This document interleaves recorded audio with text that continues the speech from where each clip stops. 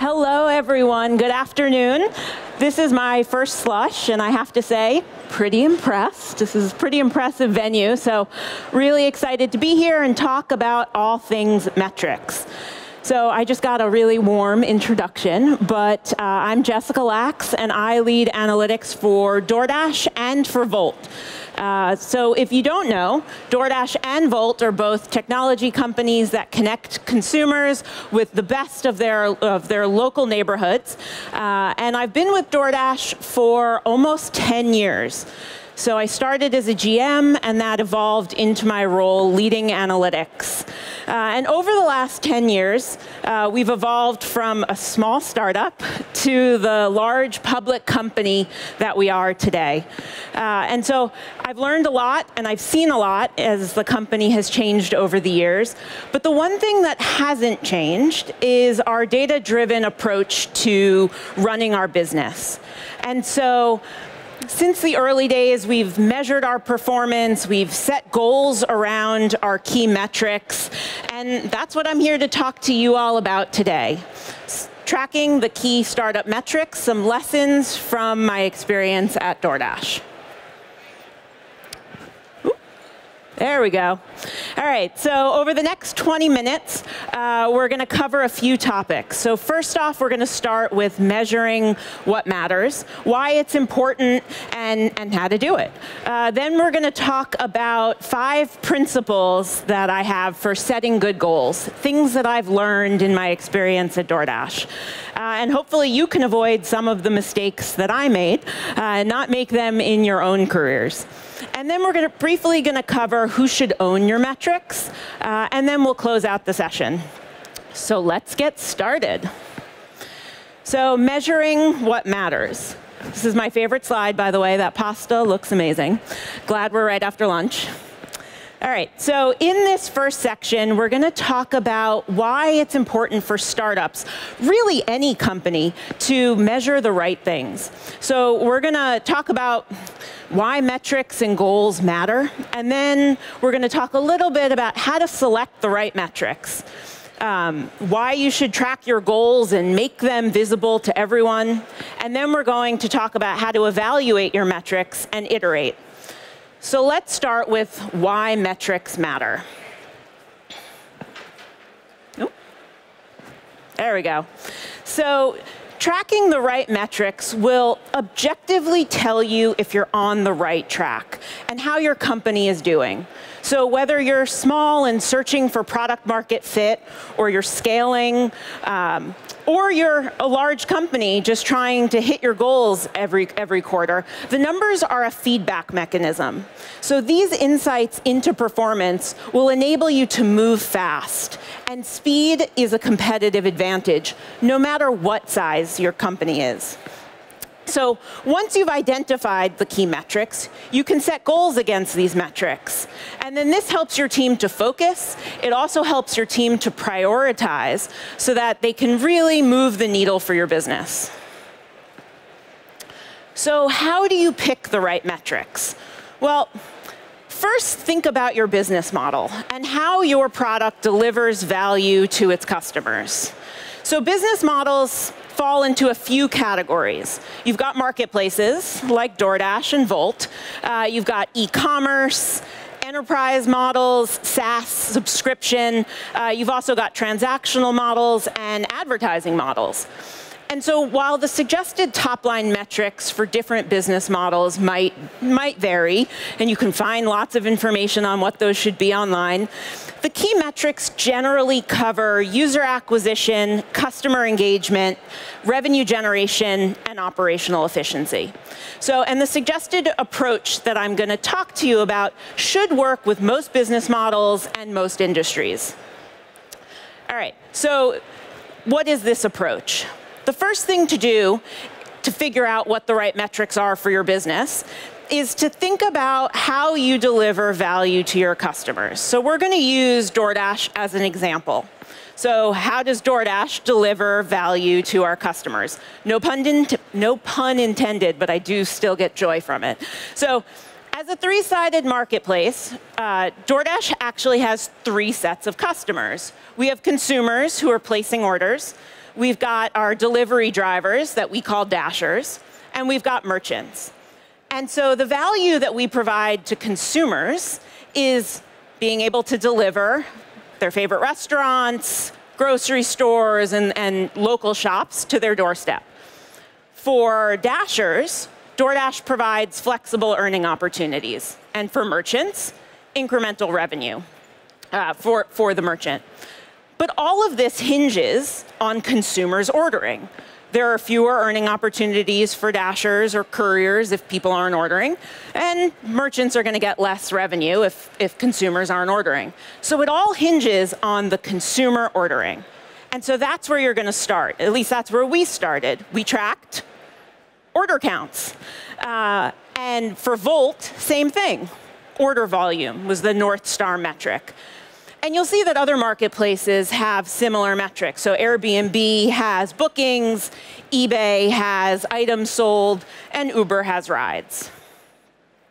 So from that North Star, we are going to embrace an annoying child, the one that always asks why incessantly over and over again, except we're going to ask what. More specifically, what drives. And what we're going to do is we're just going to keep asking what drives, starting with orders. So what drives orders? Well, it's the number of customers and the number of orders per customer. All right, so what drives customers? Well, it's the number of new customers and the number of existing customers that are ordering in a period. Well, what drives new customers? It's the marketing spend, paid CAC, that you're spending to acquire new customers. It is the number of organic customers that naturally come to your site or to your app. And it's the funnel conversion, so how many of those customers are actually converting to place an order. And so you just keep doing this over and over and over again. And what you're doing is creating a value driver tree. And so these become the inputs that you want to start to track. And generally what you'll find is that the root of this value driver tree and the different leaves or branches that are repeated most often are the things you really want to pay attention to. Those are the metrics that you really want to track.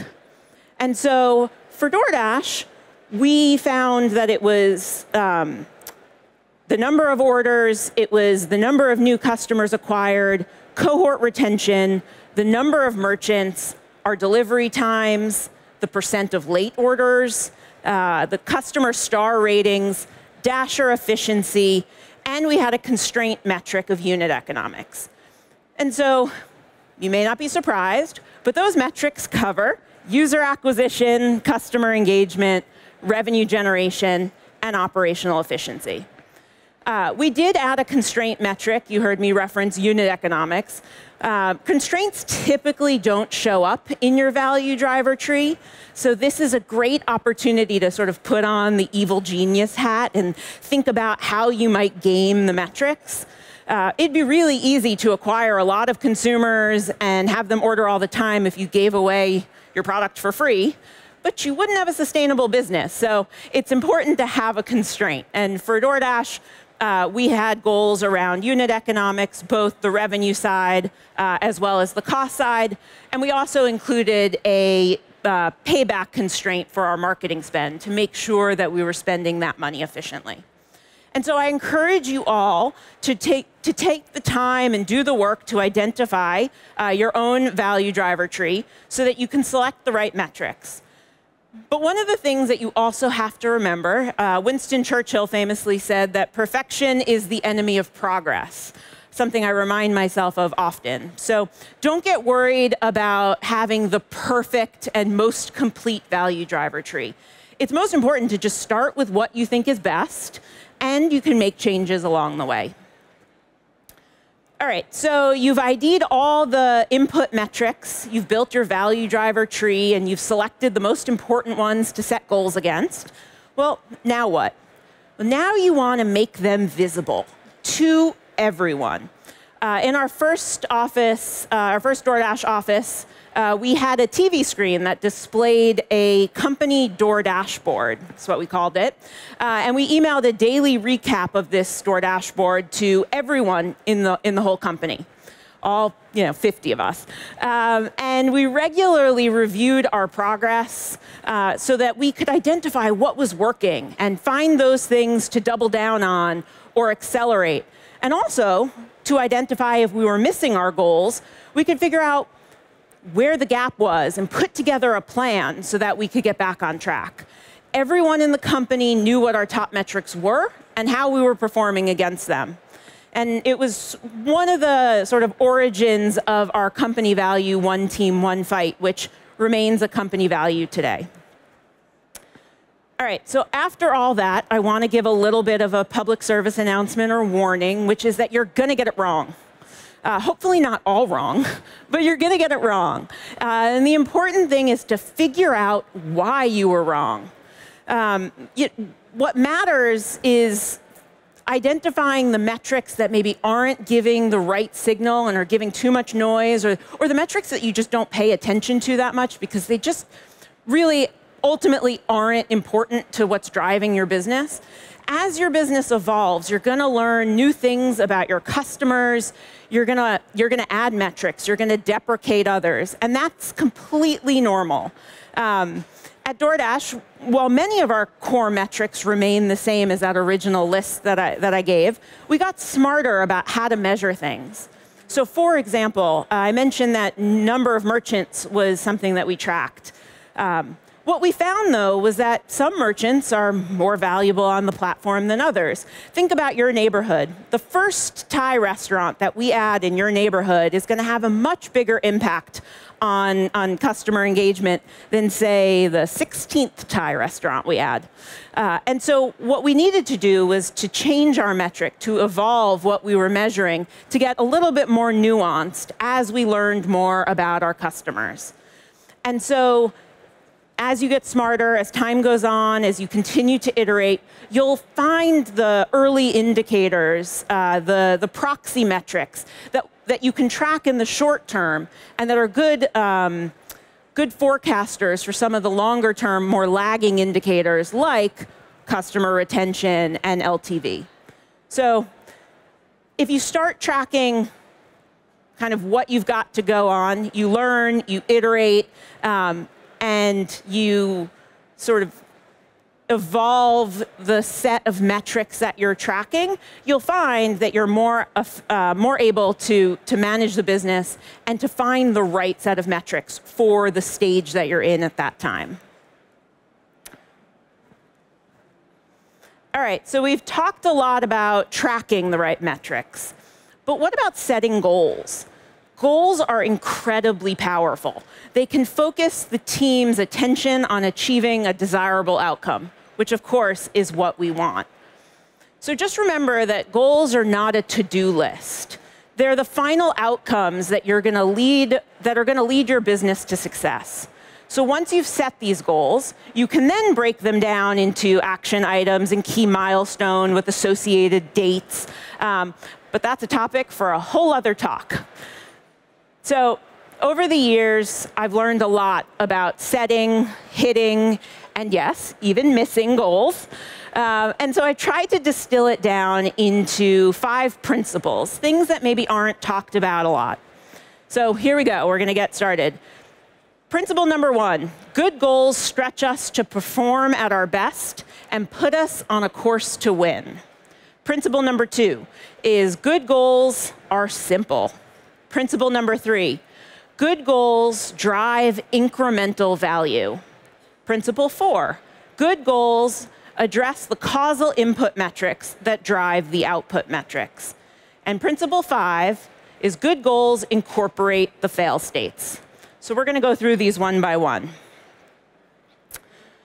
All right, number 1, good goals stretch us to perform at our best and put us on course to win.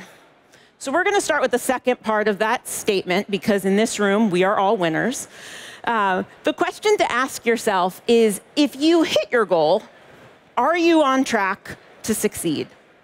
If you or your team are hitting your goals month after month, quarter after quarter, but you're not capturing market share, or you're not really moving the needle to your North Star metric, you're probably measuring the wrong thing. And so a practical example of this is early on in our days, the initial search team goal was search conversion, which sounds like it makes sense. The search team is trying to build a better algorithm to improve search conversion. The problem is that some of the first projects were moving search conversion, but not overall conversion. And so was the team really adding value, or were we just simply shifting traffic from sort of one surface area in the app to another? In fact, to go to an extreme example, the search team could improve search conversion by making search really hard to find, so that only the existing customers who were familiar with the app or really high intent consumers would ever find it and would have naturally higher conversion. But that's not the spirit of the goal. And so we had to figure out what would be the right goal to set for the search team so that we could see the ultimate goal we were looking for, which is an increase in orders, an increase in customer engagement. And so the idea is that you pick a goal that's going to drive business impact, that's ultimately going to put you on course to win. And so that's what we have to start goaling our teams on. So moving to the first part of the sentence, which is good goals stretch the team to achieve more than they thought they could, without being demotivated, of course. So if you're 1% behind goal, the things that you might do to get back on track are quite different if you were to say 10% behind goal. And so goals are typically seen as ceilings by teams. And so you don't want to unintentionally limit your team's potential by setting a goal that's too easy to achieve. So you're like, I'm done, move on to the next thing. So if you set challenging goals, ones that make people feel a little uncomfortable, the team is forced to identify new and innovative solutions to problems so that you can achieve more than you even thought was possible. So in every planning cycle I've been a part of at DoorDash, the goals that were given seem completely insane. And there's always a big gap between sort of the current course and speed of the business, where our business would naturally go, and then where the goal is. But that's where the magic happens. That's when the teams need to come together to figure out how we're going to get from where we are today to where we need to be. And so even if the initial goal seems really hard, you'd be surprised how often the team can come together and figure out a way to solve for that gap. And ultimately, when looking back, realize they've done so much more than they ever thought that they could. And so setting difficult goals for your team that really stretch them is one thing. But it's also good to pick sort of one area, particularly for a team that has a history of achieving goals, and set a BHAG. So BHAG stands for a big, hairy, audacious goal. It comes from a book, I believe, called Built to Last. And the idea here is that if you set sort of this big, hairy, audacious goal, then you can inspire the teams to get creative and inspire radical change. And that it's when things are going well, so as I mentioned, for some of your top performing teams, when things are going well, that is when teams are most receptive to these sort of aggressive goals. And so pick your best team. It is true what they say. If you do good work, you just get more of it. But pick some of your best teams and pick one area to really set an aggressive goal and just see what your team can accomplish. All right, so principle number 2 is to keep your goals simple.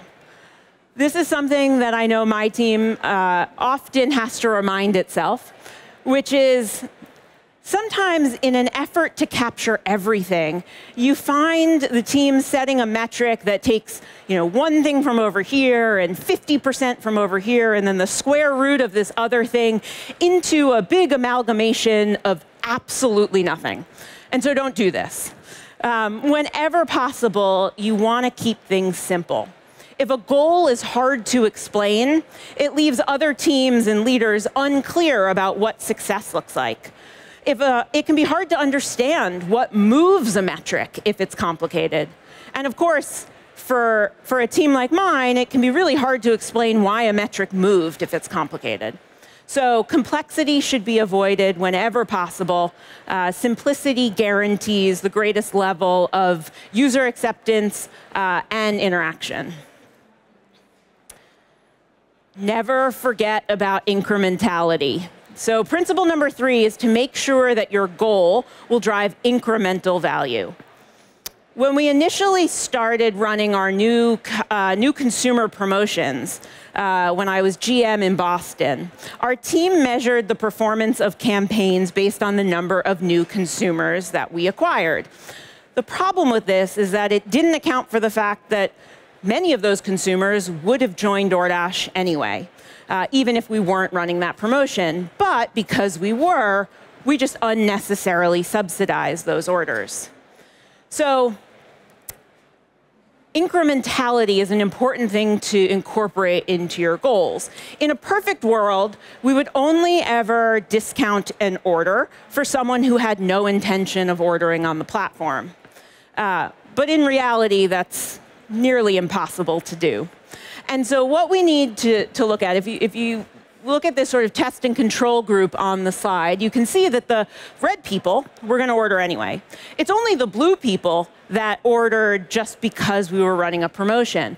But we have to pay for both the blue people and the red people. And so what you need to see is that the number of blue people make up for the cost of the promotion to both the blue and the red people. And so there are things you can do to improve incrementality with better targeting. But ultimately, we want to set our goals on driving the blue people, the incremental value that you get from, say, this promotion. And so the idea here is that you can set up an experiment, you can measure the incremental value, and set your goal based on that. And so in this case, you have a test and a control group running a true A/B test. Sometimes that's not possible. In this example, for the early days in Boston at DoorDash, we didn't have the ability to run an A/B test, so we would do a match market test. You can also use difference in difference, synthetic control, or a number of other quasi-experimental methods to try and measure the incremental value and goal your teams on that. All right, principle number 4 is to understand the causal input metrics that drive the output metrics. So it's common to dig in when you miss your goal. Teams want to know what happened. Did we have a bad assumption? Was there a bad execution? Does the causal mechanism exist, but we just haven't hit it yet? But it's equally as important to confirm the causal mechanism when things do work. So if you have a hypothesis, for example, that consumers want fast delivery, and so you're testing whether a new carousel in the app that's sort by speed is going to improve conversion. And you run a test and you see that, yes, conversion went up. It's not time to pat yourself on the back and move on to the next thing. What you really want to know is, was it speed that led to that increase in conversion? So you should check to see if delivery times actually fell, and if that what caused that increase in conversion.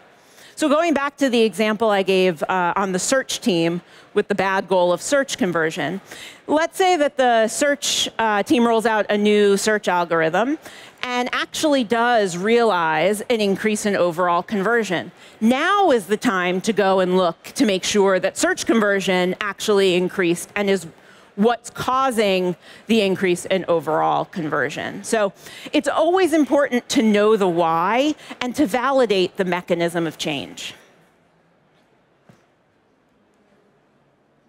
Ooh, there we go. All right, so last but definitely not least is principle number 5, which is don't ignore the fail states. So only looking at the averages will cause you to miss key insights. At DoorDash, we deliberately focus on the edges. We'll track the outliers. We'll look at the 90th percentile. We want to understand these fail states. Fail states can have a much bigger impact on your business than just their frequency might suggest.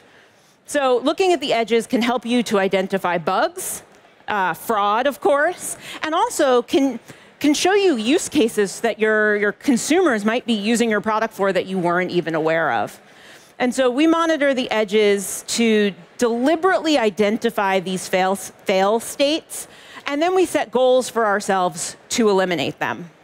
So a few common product examples of fail states could be login failures, card declines, or credit card expiration, also account deletions, and of course, app restarts.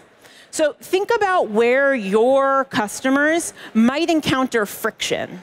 Friction that is preventing them from realizing the value of your product. And then you want to measure these fail states and set goals so that you can eliminate them. All right, the last section is about metrics ownership. So do you need a VP of analytics or a data science leader to own your metrics and your goals? So my peers might not like this answer, but probably not, at least not in the early days. So a feature of the startup team is that jobs are fluid and ambiguous, and people are doing things that maybe aren't in their specific career definition. But that's what's fun about a startup. And so whether it's a finance person or an operator, a product manager, or even the CEO, really anyone can start taking charge in defining what the right metrics are, defining those input metrics, creating your value driver tree. And ultimately, everyone in the company should be tracking these metrics on a daily or weekly cadence.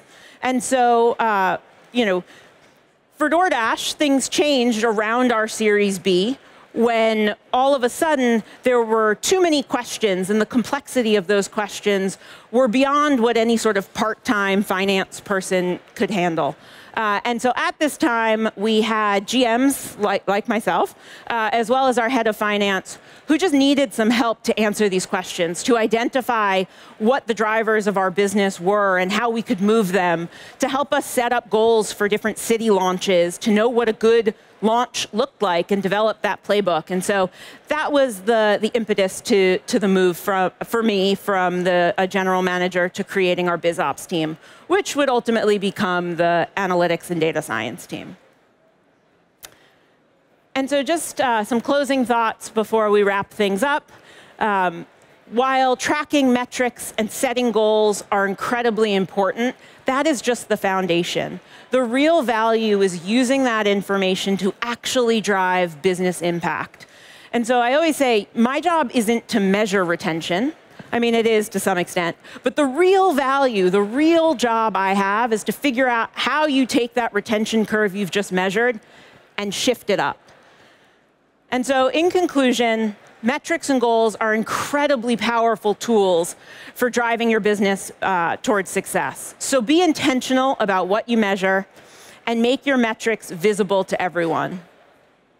And then when it comes to setting goals, remember these 5 principles. And lastly, and maybe most important, don't overthink ownership. Fill your team with smart, scrappy, analytical doers, and just get started tracking those key metrics. Thank you so much.